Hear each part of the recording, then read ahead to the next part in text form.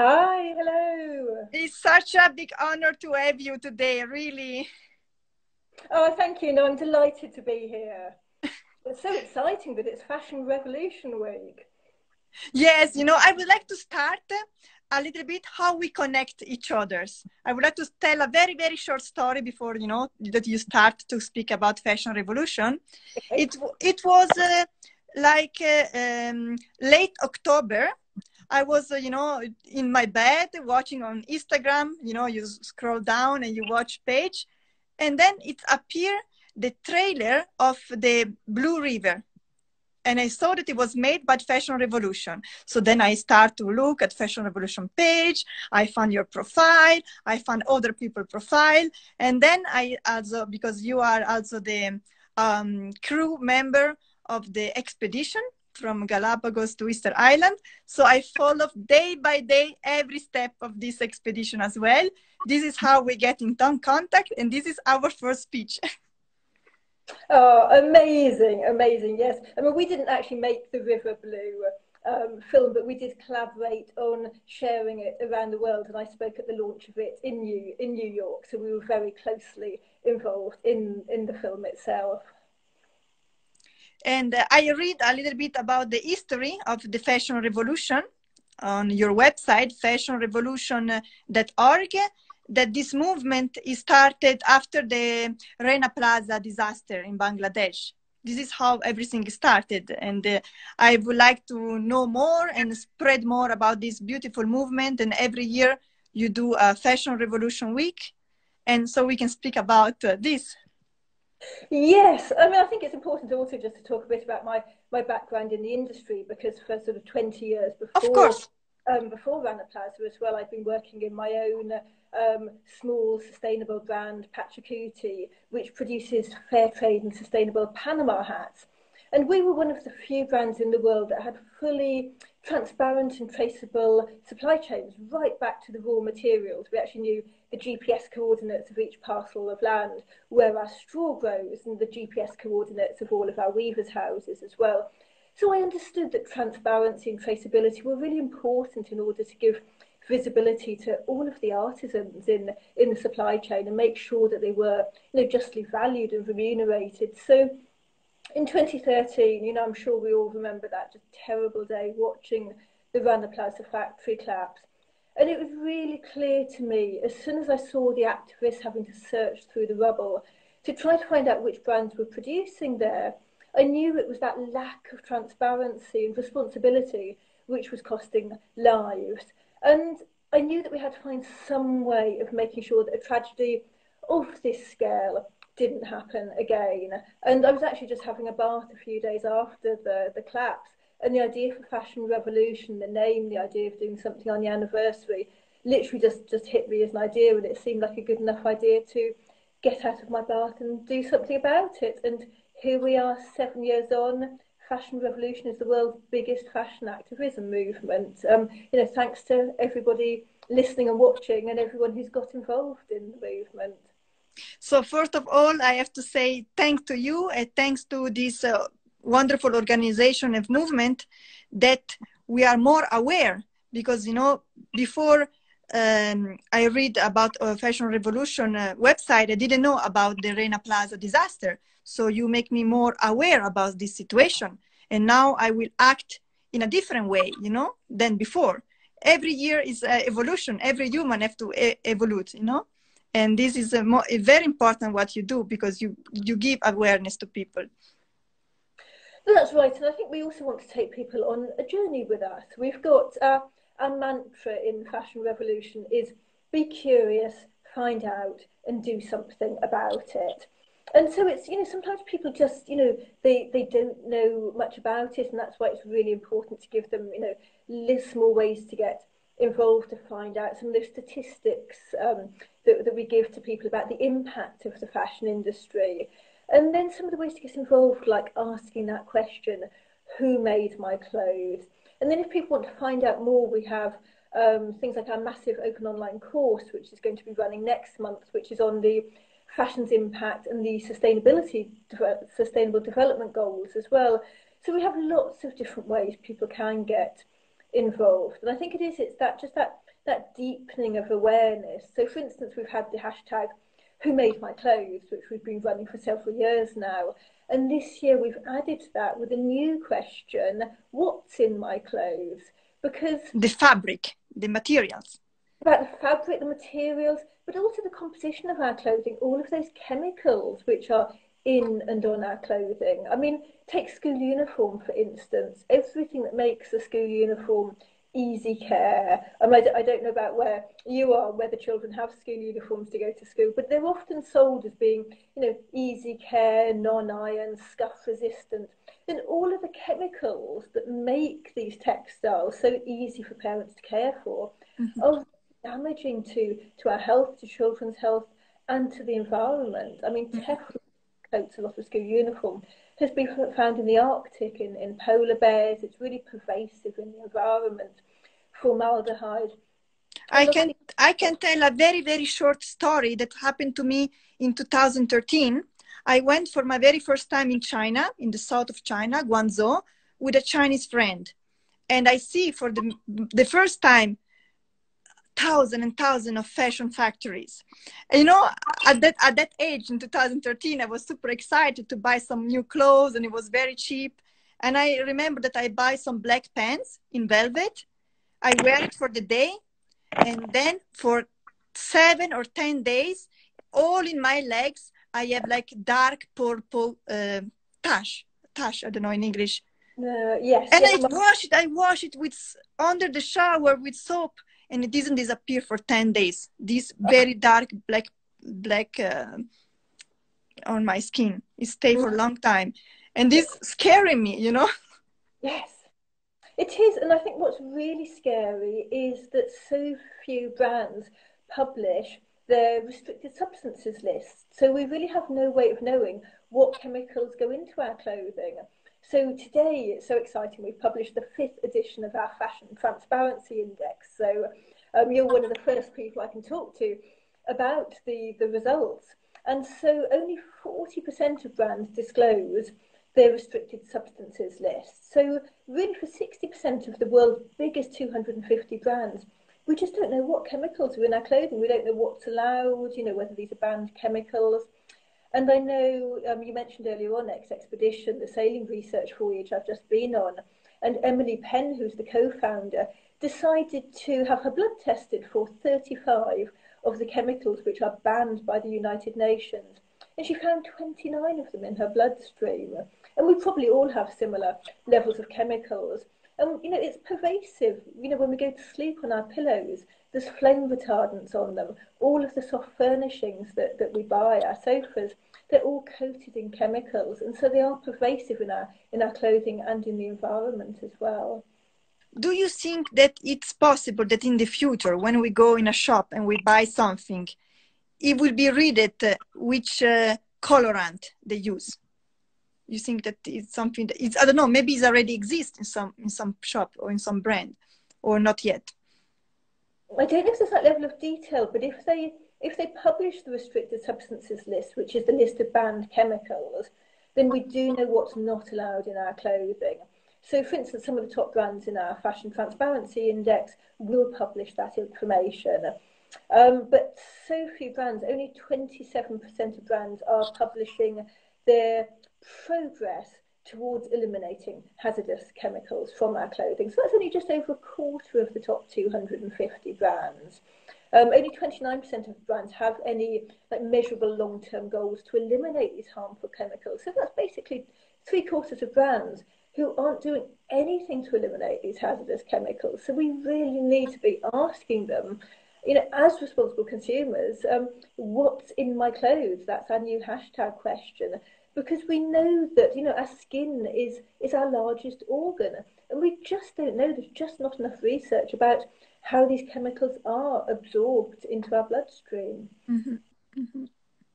Yeah, it's really, it's interesting to know that, our skin really absorb the product. It does, and children as well, particularly as I was mentioning, school uniforms, they're running around in the sun, in the playground, and they're absorbing these chemicals into their skin. And I think we're particularly at risk as women as well, because it can affect our endocrine system and our fertility.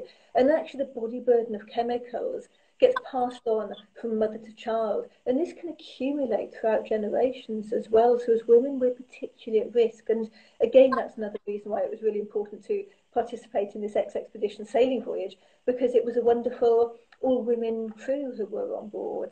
Mm-hmm. And a question that I would like to ask you concerning the fabric, the materials.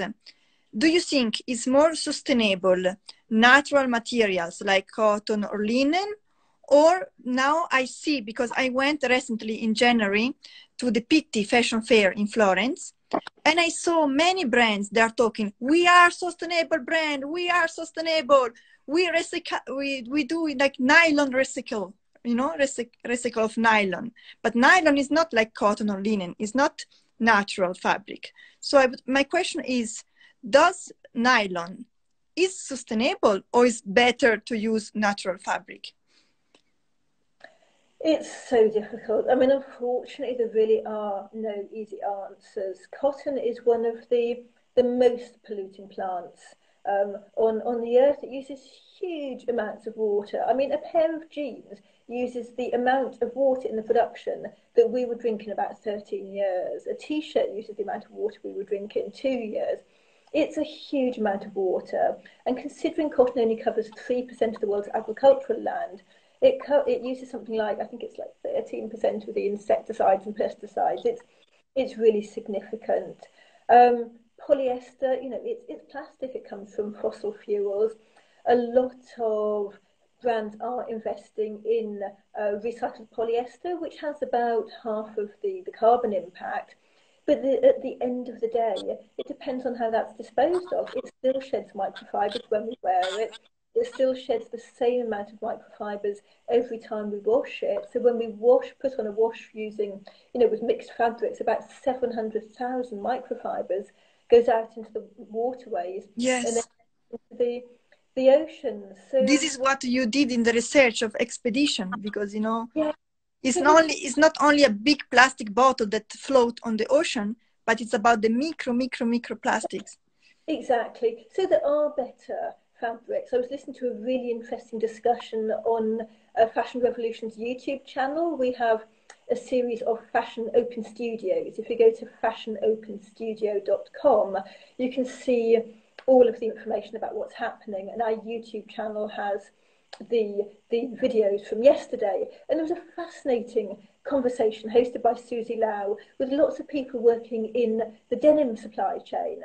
And it was really interesting to hear more about hemp, because I've said for years that we need to be using more hemp. It's antimicrobial, it's antiviral. We should be making all of our hospital, you know, uniforms out of hemp. It's a really incredible fibre, and it uses a lot less water as well. Linen is another fabric that we should be using more of, and we'll be seeing a lot more sort of lab-grown fabrics, lab-grown fibres going forward as well, I believe. So I think there will be advances, but, you know, we also need to be really careful, because, you know, there's things like, we talk about vegan leather. Well, vegan leather is basically plastic. So just do your research. Don't accept things at face value that might seem good, but, you know, just dig down and do your research. And you have to choose things which actually fit with your values. You spoke before about washing clothes. If you wash, you know, like polyester, then microplastic go to the ocean. But also, maybe we can speak about the product we use for washing, the soap that we put in the washing machine. These also, they exist, because I remember you did 1 month sailing, and I did a few times sailing, and I remember the skipper always say, if you come to sailing, you have to use a special soap when you do shower that is biodegradable. That's right. I mean, you know, biodegradable is the basic. I mean, especially when you're sailing, but everything should be biodegradable in order to minimise the reduction of microfibers leaving our clothing. I mean, there are conflicting scientific papers, but it's generally accepted that it's best to use a liquid detergent and liquid conditioner. It's best to wash on short cycles and at cool temperatures. And at the end of the day, we all need to be washing our clothing a lot less. We don't need to wash our clothing as much as we do. You know, I look at our neighbours and they have clothing out on their washing line every single day. You know, I wash my clothing very little. I actually don't think I washed any clothes at all on the Exxpedition voyage. But a lot of us just wash our clothing, you know, every time we wear it. And we really don't need to be doing that. And especially jeans. I mean, a lot of the top jeans manufacturers say we shouldn't be washing our jeans. You know, you should be going for a year without washing your jeans. You can refresh things. You can hang them up in the shower. You can buy different sprays to deodorize them. But we shouldn't be throwing things in the washing machine every time they, you know, get a small mark on them. I usually just I just sort of spot stains off of things when they do get dirty. But we shouldn't be washing things as much as we do. And choosing the right fibres has a really important role to play. So I have some, you know, gorgeous like wool and Alexander McQueen dresses, which are really fine wool, and they just don't need washing. You know, you can take them anywhere, and they never smell, and they need washing very, very infrequently. There is a question here. Which are the famous brands that you think are doing good work with production transparency? Well, the brands at the top of the Fashion Transparency Index this year are H&M, C&A, Adidas, Reebok, Esprit, Patagonia, Marks and Spencer's. And then when we look at the luxury brands, Gucci actually came out top of the luxury brands, followed closely behind by some of the other Kering brands as well. But we are seeing luxury lagging behind. But there are unfortunately still so many brands who are scoring zero. I mean, brands like Tom Ford, Max Mara, Mex, Elie Tahari, Jessica Simpson, you know, quite well-known established brands who are really disclosing nothing or next to nothing, which is still really, really shocking, because most brands, if they're operating in Europe, if they're operating in the States, they will be disclosing some information through their California Transparency in Supply Chains Act, through the UK's Modern Slavery Act. So we normally expect people to disclose at least, you know, get a couple of points at least. Do you think that maybe in the future, instead of made in Italy, made in China, made in Bangladesh, it will be maybe made by Antoine, made by Farah, made by, you know, the person, if it's possible, because, you know, the supply chain is so long, there is so many people who work in one piece. Exactly. I mean, there are some small sustainable brands who do that. I have a backpack from a Mexican brand called Someone Somewhere, and it gives the information about who made it and where it was made, which is written inside each product. And there are several brands who are giving that level of transparency. And I think that's why it's important to support these smaller sustainable brands who are working in a more transparent manner. But also, you know, it surprises me every year. Lots of people ask that question, who made my clothes? And we often do get answers. So, for instance, people have asked Zara most years, and most years they have responded, and they've responded with quite detailed information about some of the processing facilities, so where the clothing might have been washed and laundered and dyed, even where it was woven. So brands do have this level of transparency. We might not actually know the names of the people, but we can find out this information.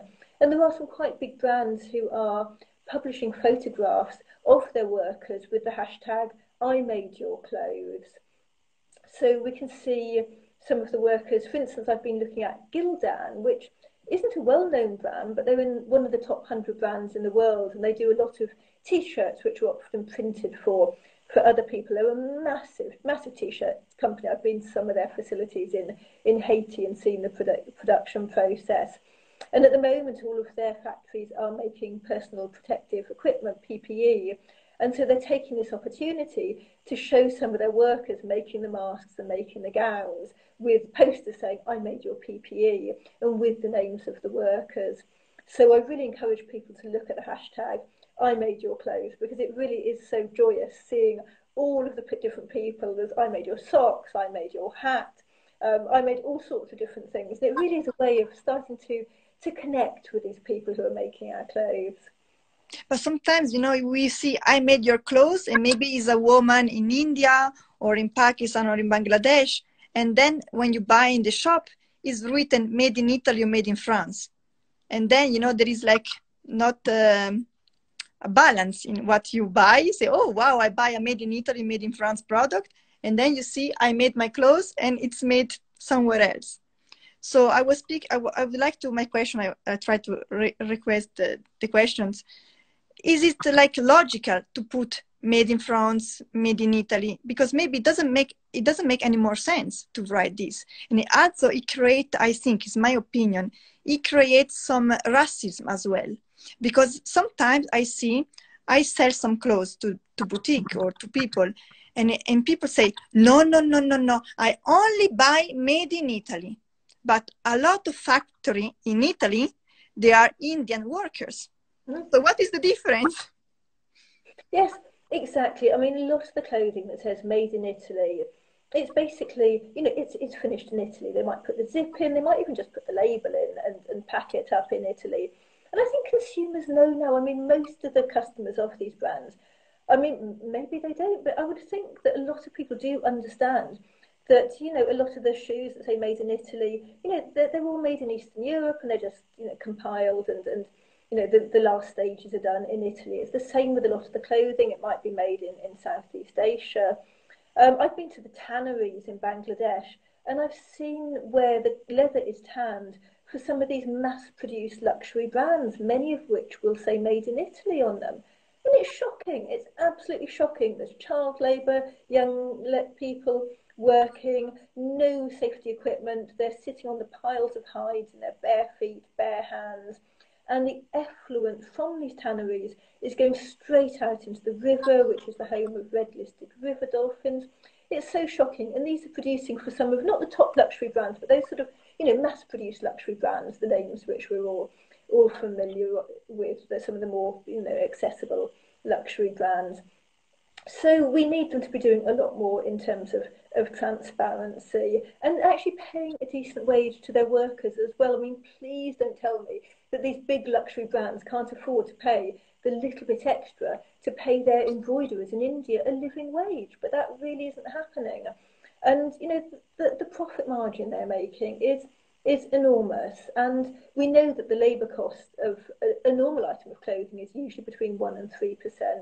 So we really do need these brands to be taking responsibility for their workers, especially when they're using home workers in India, who at the moment, because they're in no legally recognised form of employment, aren't even getting any, state protection or money from the brands when they've been laid off because of the COVID pandemic. So yes, brands, especially luxury brands, really need to step up and take responsibility for all of the people working in their supply chains. There is another question. Do you think that fast fashion retailers are making good steps toward disclosing more information about their supply chain? To what extent sustainable fast fashion collection really sustainable?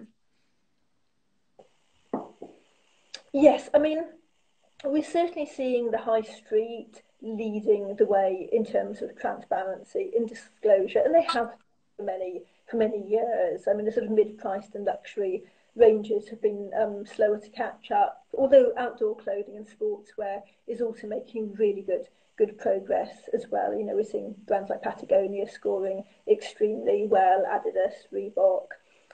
So yes, but I think what is really important to say is that transparency doesn't equal sustainability.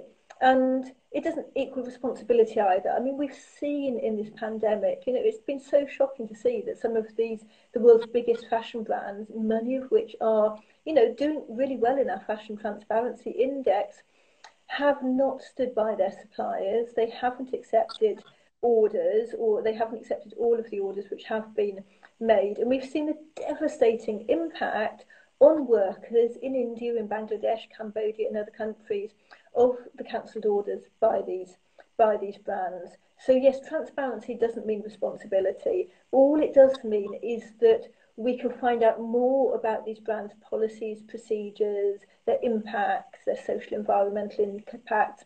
And this is really important because it means we can hold them to account in exactly this kind of situation.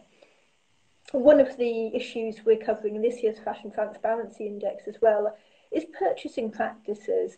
And that really is an area where brands need to improve. So, for instance, only 15% of brands disclose any kind of a responsible exit policy. So this means that they don't just cut and run from their suppliers, that they have a process when they stop working with a brand to do it gradually so it doesn't hurt the workers.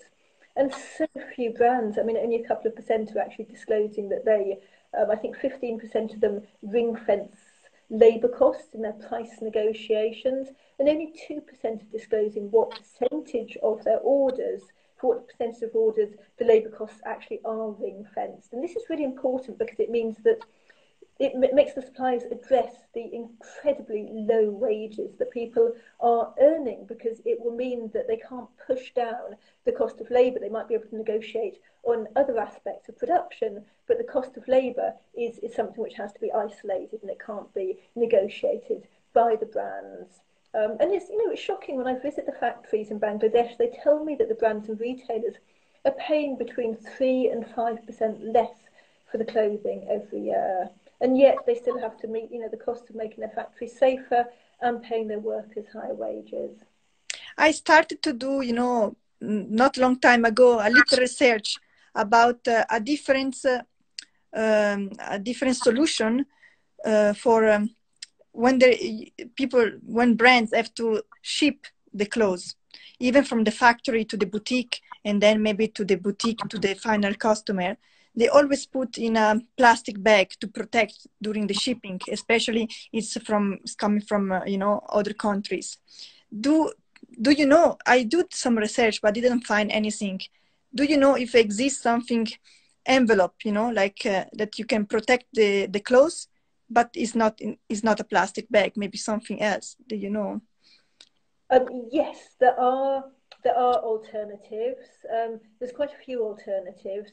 Some of them are made from cornstarch, and again that has its own issues, because should we actually be, growing land for corn when it could be used for agriculture, for growing food as well. But there are some good biomaterials out there. And unfortunately most clothing does need to be packed in something to protect it.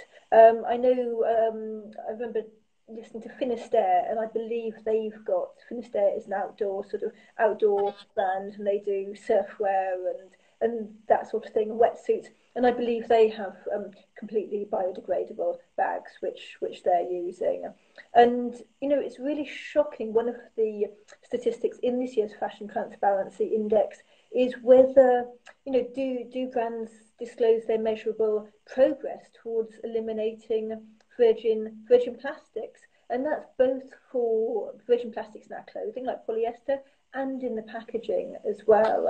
And it's only 27% of brands who are disclosing any progress towards reducing virgin plastics. So we really need to see brands starting to address this thorny issue of packaging. It's another area of waste, along with all of the clothing waste which is piling up in warehouses at the moment as all of the retail stores are closed. Yes, I'm just searching if there is other question. How about all the events held in the name of fashion? Is there information of the impact of those events, like celebrating feeling across the globe to attend an event in New York Fashion Week, etc.? Oh, yes. I think somebody did do some research recently. I can't remember who it is or where it is, but I remember seeing recently something about the carbon impact of fashion weeks. And, of course, it's staggering.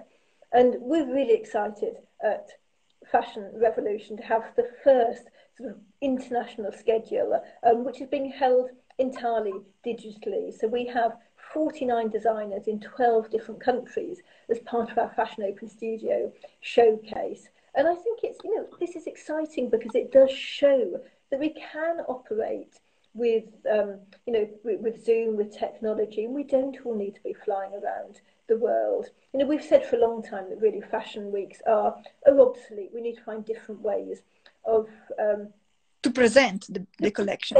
And that's why we've had our Fashion Open Studio initiative for the last 2 or 3 years. So what normally happens is that designers from, well-known designers like Vivienne Westwood to smaller sustainable brands normally invite people into their studio to learn more about their processes and do different workshops. And it's so exciting that this year it's actually online. So instead of just 20 people participating in what's quite a small designer studio, we can open these events up to hundreds or thousands of people through the events on the website and through the ones on our YouTube channel as well. I consider myself, like a little revolutionary dreamer. And 1 year ago, I made a small capsule collection of clothes, and I call it 4-season collection. And I was wondering if in the future, instead of doing so many fashion week, fall, winter, spring, summer, and all this, because it's going so fast, if it's possible, maybe it was just a dream, to do only one fashion week instead of 2, spring, summer, and fall, winter, and make only one collection, 4-season collection, because now with the global warming, it can be cold and warm, and we travel a lot. So you can go from one continent to another country, and the weather is totally different. So it doesn't make sense, really, spring, summer, and fall, winter. I think it's just my opinion. What do you think? Yes, I mean, I kind of wish there were only 2 collections a year, but what we're seeing in many cases is that there's, 10, 20, up to 50 collections a year from some of the fast fashion brands. So I think it's going to take a long time until we, get beyond having the different collections, spring, summer, autumn, winter. But I think what we will start to do is, because this kind of pandemic isn't going to go away, we will see more pandemics like this in the future. It's very likely. So I think we will see less seasonality. We will see brands and retailers creating more clothing, which will last. So if this kind of thing happens again, it won't be as trend driven. They will be able to put that clothing back on the shelves again in 6 months, 12 months time. So I think a lot of them will be reassessing the way in which they work as well. And I think also, a lot of us as customers of these brands, we're starting to reassess, to reprioritise. And as we start to face, an economic downturn, for a lot of us, it is clothing, which is going to be the first thing, which we're going to stop spending our disposable income on. And that is going to really impact on the brands. And hopefully we're going to find other ways to, love and cherish the clothing already in our wardrobes. We have an initiative called the Fashion Revolution Love Story and a hashtag called Loved Clothes Last. And we ask people just to fall back in love with the clothing already in our wardrobe, because the more we love our clothes, the more we care for them, the longer they're going to last. And this is what we really need to see happening. There is someone say, "Hi, Carrie. I just want to ask you, what do you think the situation become under control and how fashion industry can behave in the future? What's your opinion in this?" Yes, I mean, I think, the current pandemic has brought to light really just how fragile the system really is. We've witnessed decades and decades of brands chasing ever cheaper production and the resulting impact on workers. So now when these workers have been laid off, they've been furloughed or dismissed, they haven't even had their last month's salaries. They have no savings at all to fall back on. They have no safety net and no social security as well. So I think this crisis really proves exactly why transparency is so vital, because some brands have been responsible business partners to their supplier partners and other brands have not. And I think in order to build a more responsible supply chain, as we come out to the other side of this pandemic, we really need to see that brands starting to value their workers' livelihoods more than their shareholders' profits, because really these brands have the ability, they have the resources, they have the lines of credit, and they have the moral imperative as well to do something in this situation. And it really comes down to that stark decision. Are they prioritising their shareholders or are they prioritising the workers? They can make that choice.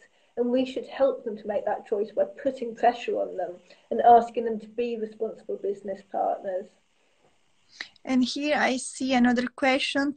Isn't the best solution to sustainability meaningful reduction of consumerism, as Patagonia promote? Because the alternative proposed, despite being valid, may sound as pillative. So if we reduce the production and the consumer, we say, okay, I reduce my consumption as well. So instead of buying 10 pair of jeans and 50 pair of t-shirts every year, I just reduce the quantity.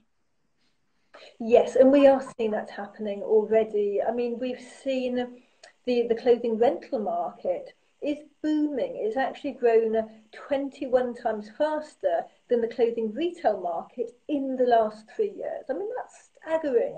And it's being led by the young people. And it's expected within the next decade, it's expected that rental will be bigger than fast fashion. So things are changing. People are changing their habits. We were supposed to have the world's biggest ever clothing swap happening. You know, of course, that can't happen at the moment because of the current situation, but we will be doing that another year or at another time. So people are looking for different ways to consume. Some of my favourite clothing is bought on clothing resale sites like Vestiaire or in consignment stores. Or on eBay. So I love buying secondhand because you can buy, you know, better quality, you can buy designer clothing, you can buy really beautiful clothing that you're going to love, and it will last for longer.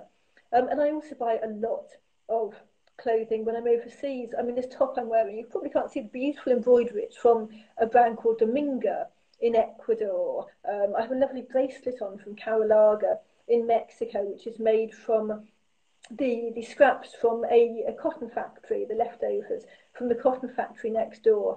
And so whenever I'm traveling, I actually invest and spend the time with a lot of these sustainable brands.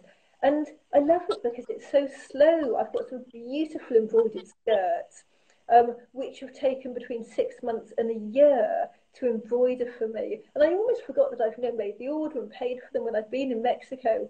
And then a year later, they're ready for me to pick up. I had a really beautiful dress I ordered from a brand called Rocinante in Oaxaca. And it's so lovely. And that took probably about 6 or 7 months. And it was all of the lace work was done by hand. All of the embroidery was done by hand. I could choose my own colours. And it's so much more precious to me because, you know, I had that part in the production process. It was made for me. And I know the time, I know the labour that went into it because I had to wait for it. And we've lost the habit of waiting. I remember my daughter saying to me, she said, you know, we don't have time to fall in love with clothing anymore in a shop window and to save up for something we really want, because by the time I've saved my pocket money for it, this was years ago, she said, by the time I've saved up for it, you know, it's gone out of the shop 6 months earlier.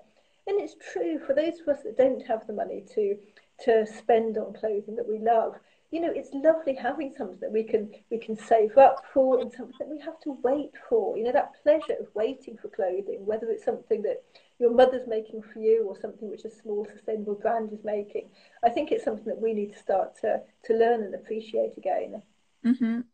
And do you think sustainable fashion influencer can encourage customers to engage in a more conscious lifestyle and ethical fashion consumption? Absolutely, yes. I think if some influencer, they can start to talk more about this, and instead of, you know, buy tons and tons of clothes and changing dress every day to go for dinner, it would be better. You know, you buy just a few beautiful dresses that you can wear it more time. I watched one time a documentary. I don't remember if it was in TV or in YouTube, and they say that UK teenager, especially, you know, middle class, you know, low middle class, they want to buy every night a different dress to show that, you know, not they are rich, but, you know, to show that they have a lot of stuff, maybe because they look richer. I don't know. Yes, it's shocking. I mean, in the UK, we have the highest level of consumption in all of the European countries. I believe it's double the clothing consumption of Italy. So it is shocking. And we really need to see, you know, we really need to be reducing this consumption. I mean, we're producing about 150 billion items of clothing a year. And very few brands are disclosing how much clothing they're putting on the market. But the ones that do are disclosing staggering amounts. So Inditex, for example, who own, you know, Zara, Pull&Bear, Bershka, and other brands under that Inditex stable, disclose that they put 1.6 billion items of clothing on the market in 2018. 1.6 billion. I mean, that's an astonishing amount of clothing. It really is. There is one girl who asked, write down some name of small sustainable fashion brand so that I can start buying from them. I think now in this life, we don't have time to write all the name of the brand, but probably maybe in our next post, maybe I will do in my own page, in my blog, The Fashion World, I can make a little post, and maybe, because some of them I know, some sustainable brand, but some of them I don't know. So we can just write, if you are a sustainable brand, just write a comment so people can know about. Yeah, and I would recommend looking at our Fashion Open Studio, fashionopenstudio.com, because everybody on there is a sustainable brand. Really great place to start. But also, like I said, be curious, find out and do something about it. Do your own research, because we all have different priorities. For some people, it might be animal welfare. For other people, it might be, labour rights, human rights. We all have different things which are important to us. And it's really hard to find brands who are covering everything. And I think we have to look at which issues are important to us and research the brands that we want to buy from. There's a number of apps out there. So look at the app like Good on You, which is a sort of ranking, which ranks it more on sustainability, because the Fashion Transparency Index is really only ranking transparency. I just try to do a screenshot to remember the question. And here somebody asked a question for you, Valentina. I think you're wearing very different outfit. Will you explain what are you wearing and how you rate future of sustainable fashion? Carrie, you also tell us, please, your opinion about this. So if it's ask me what I'm wearing, here I have cashmere sweater, and also I have a cashmere scarf that I made in Nepal during my trip. I go to Nepal since 4 years after the earthquake to give some help, volunteers help. At the beginning was just little help, like giving some chimney for people living in the Himalayan little village. And then the year after, I start to build the orphanage. And every year I go to check the work, to follow step by step the construction work, and if the children are good, if they need something, instruction, medicament. So I go every year, and I found during my trip, because it's since now 5th time that I go to Nepal, I found many factories, and I visit them, a lot of them, some of them are small with only 5-6 employees, some of them 20-30, and big factory, maybe they have 200-300 employees. And I found beautiful, because the people are so loving and caring, and they show me how they made, and I learning every time I learn how they made. And cashmere is one of my favorite fabric. Yes, it's such a wonderful opportunity to go and see how our clothes are made. And that doesn't have to be overseas. There's a lot of really amazing workshops in Europe that we can go and see as well. There's lots of people making clothes on all of our doorsteps. We just need to go and search them out as well. But it's always fascinating just seeing and understanding that process, and particularly when you go back all the way through the dye process back to the raw materials, you really appreciate the time and effort. I mean, in Bangladesh I did an indigo dye workshop. I've been several times to Porfirio Gutierrez and his sister Juana in Mexico, and Juana is an amazing dye master and uses just such a range of different natural dyes, and Porfirio makes the most incredible weaving. Once you just start to realise, it's high craft. It's really, there's artisanal skills which are passed down from generation to generation. Even the Panama hats, Pachacuti Panama hats, the finest ones take weeks and weeks to weave. And these are really skilled artisans. It's been recognised by UNESCO as intangible cultural heritage, because it really is a skill which is, sadly in danger of dying out, because a lot of young people, they've got different aspirations and don't want to remain in these rural communities and learn the traditional skills. And there is Ali who asks, what are the conditions of the work at factory in Nepal? So since my experience that I visit around 10 different type of factory, the conditions are very good. The place are, like nice, you know, nice building, and people are happy. They invite me to, you know, to check how they do. They are happy to show me how they do. And the people are very kind, you know, after they say, oh, they want to invite you to their home for dinner. They're very, like, the hospitality in this country are incredible. Really, you can learn a lot from this country, from these people, a lot of things. And so we talk around 50 minutes, almost 1 hour. It's incredible because there is so many interesting things that we can say. Maybe you can repeat that people can go to fashionrevolution.org, and the message, the Fashion Revolution Challenge, is ask the brand who made my clothes, and yes. what in my clothes as well. In my clothes as well. And also, if you go to the homepage of our website, there's a pre-populated email which you can send to the brands. All you have to do is put the name of the brand in, and it will send it to the brand. Say, look, hey, so and so, I'm your customer. You know, I love your clothes, but I want to know what you're doing. Are you honouring your contracts at this time in the pandemic? You know, what are you doing to make sure that the workers in your supply chain aren't suffering? These are some of the most vulnerable workers, some of the most vulnerable people in the world. So that's a really easy thing that people can do very effectively. Thousands of people have done it already, and brands really do take notice of this when they get emails from their customers. So yes, please do that. fashionrevolution.org, and then fashionopenstudio.com as well for the Fashion Open Studio events. There's some really fascinating things happening with, you know, sort of dyeing and denim and weaving and zero waste pattern cutting, and there's so much happening. So anybody interested in finding out about that sort of thing, please check that out as well. Thank you, Carrie. Thank you so much for your work, for your enthusiasm, and for the great thing that you and your team are doing. So follow Fashion Revolution page on Instagram, and remember to ask the brand, please let me know who made my clothes and what inside my clothes. I thank you so much, because, you know, for me, it was such an honor to speak with you, really. Thank you. It was a pleasure, Valentina. Lovely to talk to you. And I hope to meet you in person very soon. Yes, very much hope so. Thank you. Big kiss to everyone. Thank you. Bye. Bye.